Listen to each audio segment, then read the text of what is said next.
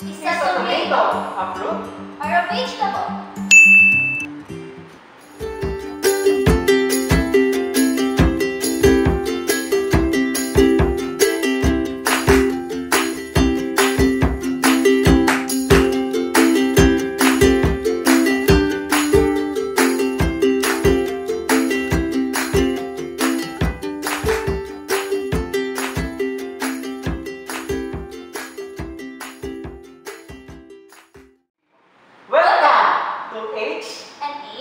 The science enthusiast. Science Q&A.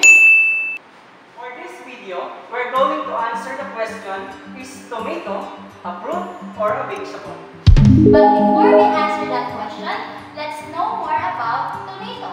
So, let's get started. The tomato is the edible, open red berry of the plant Salinum lycopersicum, commonly known as a tomato plant.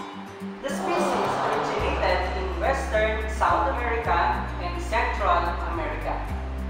Tomatoes are the major dietary source of antioxidant lycopene, which has been linked to many health benefits, including reduced risk of heart disease and cancer. And tomatoes are also a great source of vitamin C, potassium, folate, and vitamin K. Figure out if a tomato is a fruit or a vegetable. Let's first determine what makes a fruit and what makes a vegetable a vegetable. Botanically speaking, a fruit is a seed-bearing structure that develops from the ovary of the flowering plant. For example, we have eggplant, orange, and bell pepper.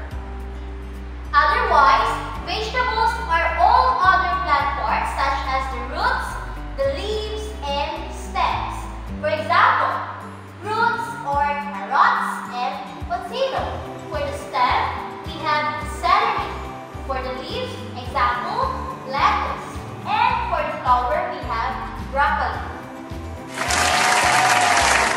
The answer is tomato is considered as a fruit because it has seeds or seed-bearing structure.